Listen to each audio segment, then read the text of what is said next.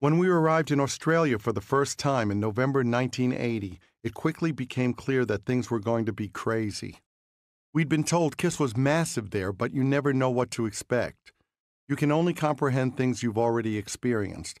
Australia was like nothing we'd ever experienced. Huge here meant not being able to leave the hotel. It meant taking a helicopter from the hotel to the stadium we were playing. The phenomenon we witnessed became known there as Kissteria.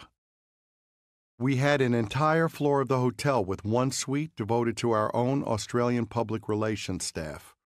And no wonder, since we were on the front page of the newspapers every day, accompanied by headlines like "Kiss and Midnight Cruise on Sydney Harbor." We had to keep the curtains drawn in our rooms. The place was crawling with bodyguards, and there was a constant drone of screaming outside. "You're not going anywhere," we were told. Thankfully, Australia had its own Penthouse magazine, and a number of Penthouse pets came over to the hotel to keep us company. Paparazzi camped in front of the hotel, and whenever we went anywhere, we had to hide on the floors of vans. Every single night, the promoters threw parties which were packed with models and actresses. Some parties were women only. We would show up at a club or ballroom that had been taken over, and the place would be filled with beautiful women. Australia was one giant chicken coop. Eric, however, would often leave the parties and go out and befriend some waif he met on the street. He identified with the fans. Maybe he felt more like them than like one of us at that point. He sometimes brought girls to his room who had been camping outside trying to catch a glimpse of the band. For his comfort, he chose women like that over models and penthouse pets. Issues shape personalities. The first hints of Eric's trouble started to come out, too. One day, he rented a car and driver to spend a day in the countryside with a girl he'd met.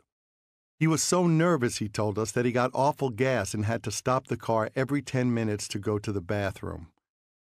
He was depressed afterwards about what an idiot he felt like. He also went on about how he was losing his hair. His hair was so big that when he moved forward, it moved backwards. It was always moving in the opposite direction from the rest of him. And yet he constantly wanted me to look at his head.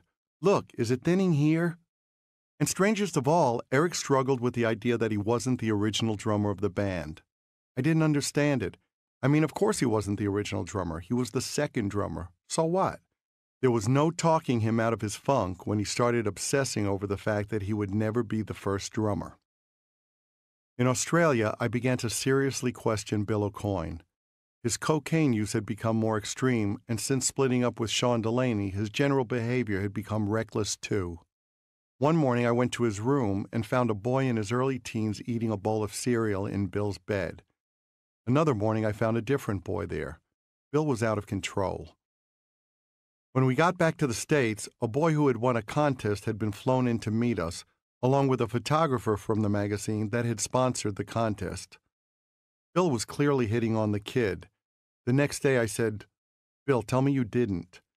"Yes, I did, and the photographer."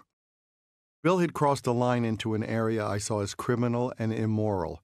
I was no longer laughing.